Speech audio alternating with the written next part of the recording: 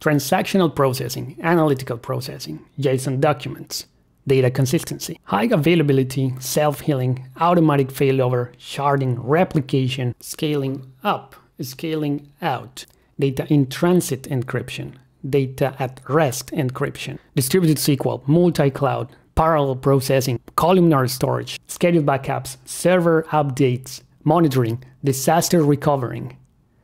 Wow, that's a lot of things that you need to take care when you are designing and building or even maintaining your data infrastructure. That's the reason MariaDB created SkySQL, to free you from those tasks so you can focus on delivering value. I like to call SkySQL cloud native database because it checks all the boxes. It's built on cloud native standards like Kubernetes, infrastructure agnostic. You can deploy to multiple clouds, infinitely and dynamically scalable. So all the benefits of the NoSQL world are now available in a relational database. It's configurable as a code through an API. It's observable. And of course, it enables cloud native development. SkySQL is tailored to production environments that require high levels of security and performance, but you can use it also in development and test environments as well. After all, the more similar your environments are, the best results you get from development and test processes. So in this video, I'm going to show you how to get started with SkySQL. That is, how to spin up a service and how to connect to it using a SQL client.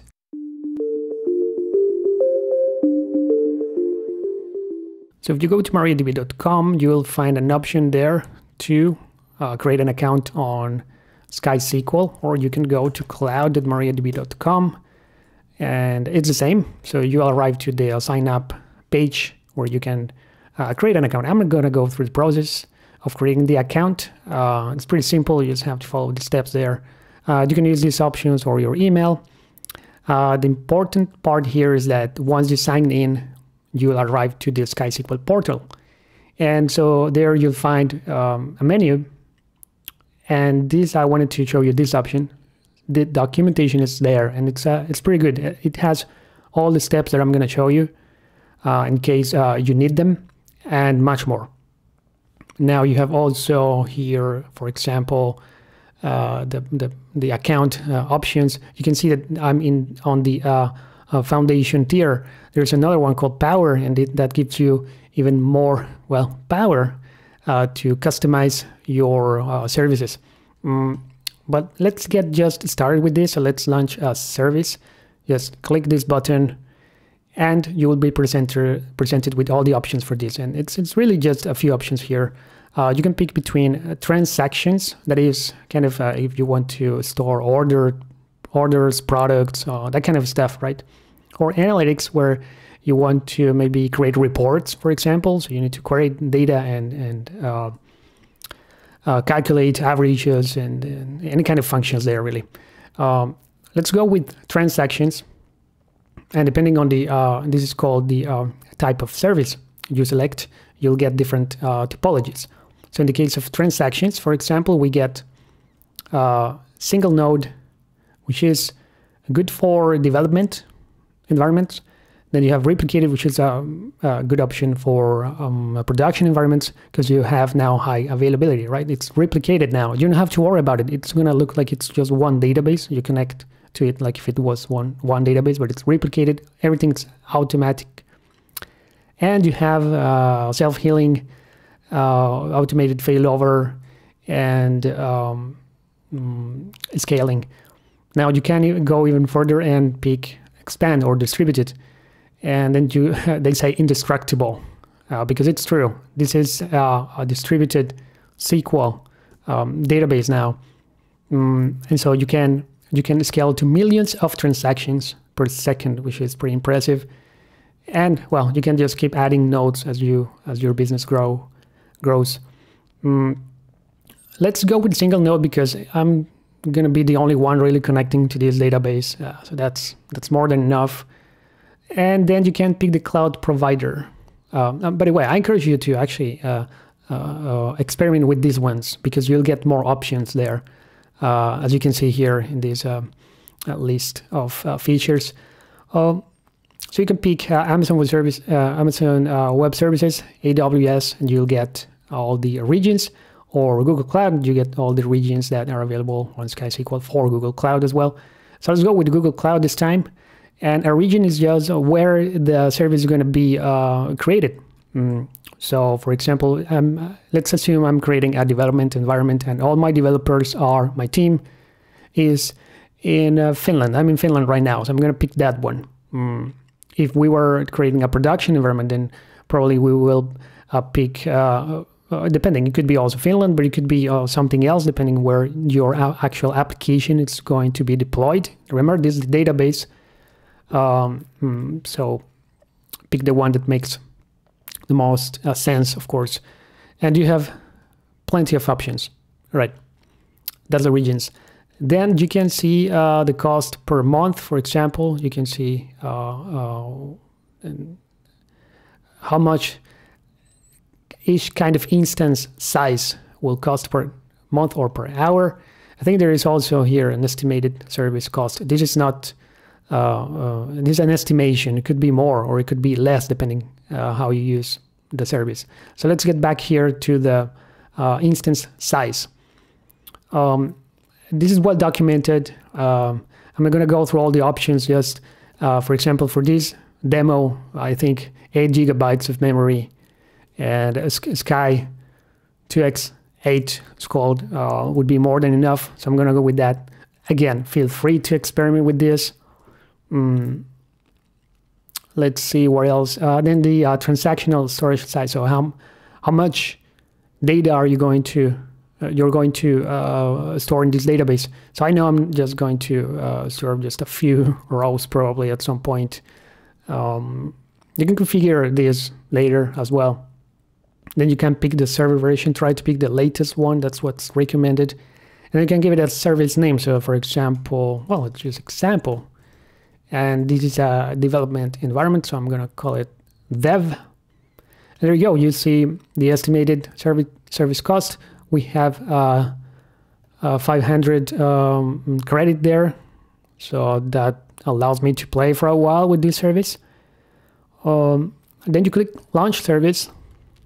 So again, just a few clicks, and this is going to take a little bit of time because it's it's creating all this infrastructure there in the cloud.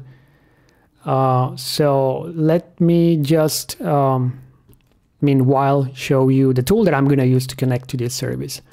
So you can use any other tools, but I'm going to use DBeaver, which is a free tool. You can download it. There are others, for example, Hades. I think I actually have it here, Hades SQL. There is DBeaver also, that's another option. This is not free though. It's pretty good. But this DBeaver is good, or you can use the command line tool if you want. That comes with the MariaDB server if you have it locally, which I have. You can see here I have been playing already with DBeaver, and there is an instance there, local host. So there's probably some database there, but we don't want to use that, right? We want to use this one. So let's wait until the service is ready, and we'll get back to the connection part. I don't know if you can see this well, but I just received a notification that says your database is ready. So if we check the SkySQL portal, then we see example dev, and it says that it's healthy. That's a good thing. And if we expand that section, you'll find service details. That's what we configured before. The fully qualified domain name, that's where the service is kind of the URL you'll have to use to connect to the service. You can copy it from here. There is an option to apply a custom configuration that you can create here through the configuration manager. There are a bunch of options there that you can tweak. And then the spending section that shows how much you have spent on this service. Now, the cool thing is that the UI kind of guides you. So it says your service is ready. Please set up secure access for the service so you can connect to it. So let's do that. Let's click that option. And there's a bunch of things that you can do here. You can, for example, if there was a production environment, you can specify the IP address of the server that is going to connect to this service, or you can use your current IP address, for example, for development. That's a good option. Or you can use any kind of masks here if you want to connect from multiple devices or even any devices. I'm just going to use that option there, so I can connect from this machine. These are development and this is an example, so that's fine. Click done, and this is going to create a task, and eventually this is going to be configured automatically.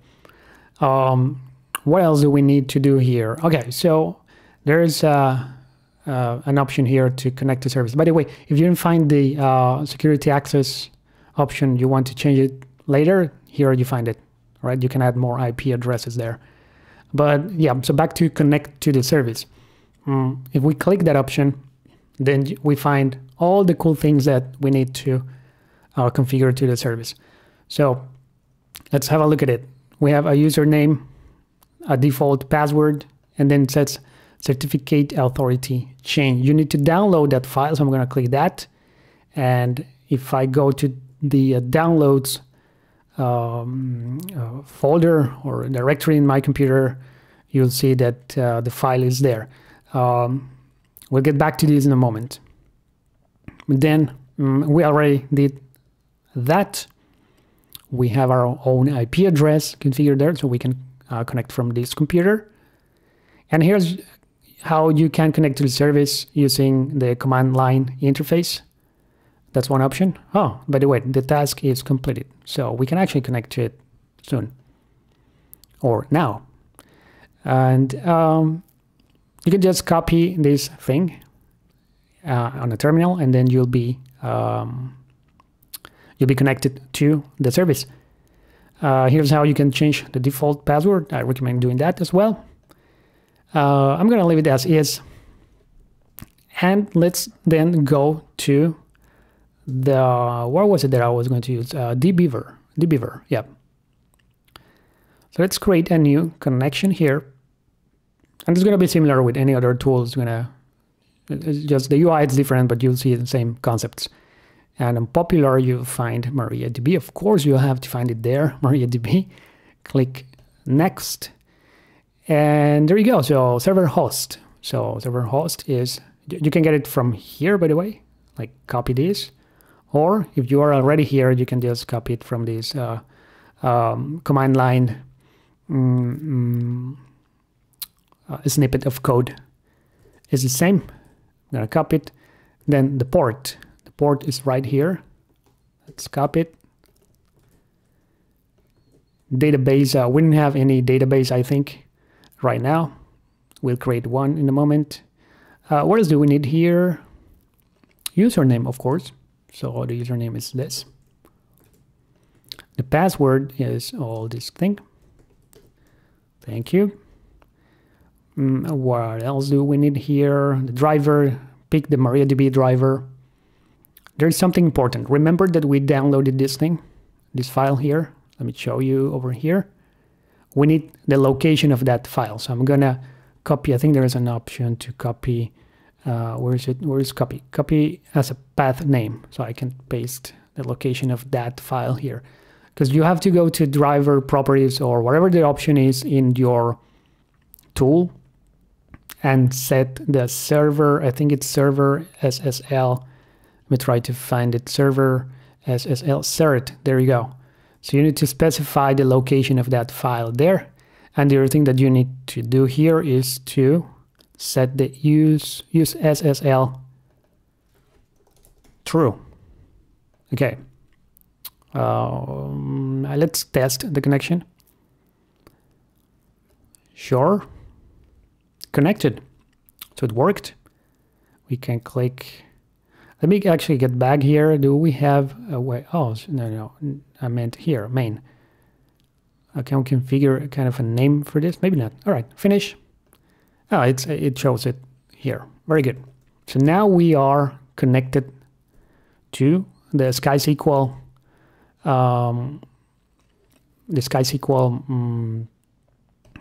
service, and we can create a database, for example, demo. I don't know, whatever. It's fine. And in this database,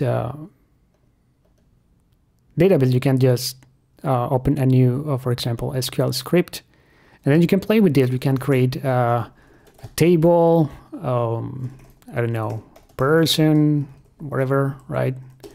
You can, I'm not gonna do it, I'm just gonna leave that to you. You can update, delete, insert into, all the good stuff that you can do with SQL. You can do it here, and it's gonna be connected to this database. Where should I show you over here? Let me see. Oh, yeah, there are some cool stuff that you should be aware of. Monitoring. So if you click here, you will be directed to another kind of a website, if you wish, which is SkySQL monitoring. And there you'll find tools to kind of see what's going on with your service. And that's pretty cool. Of course, it's a new service, so we won't see a lot of cool graphs here yet. But be aware that actually we do. Be aware of this tool because it's going to help you a lot. Explore it, check all the options. Something I like, for example, if there's something happened here, okay, let's say here, you can add an annotation, say like it was Black Friday or whatever, you know, and you can just keep track of what's going on.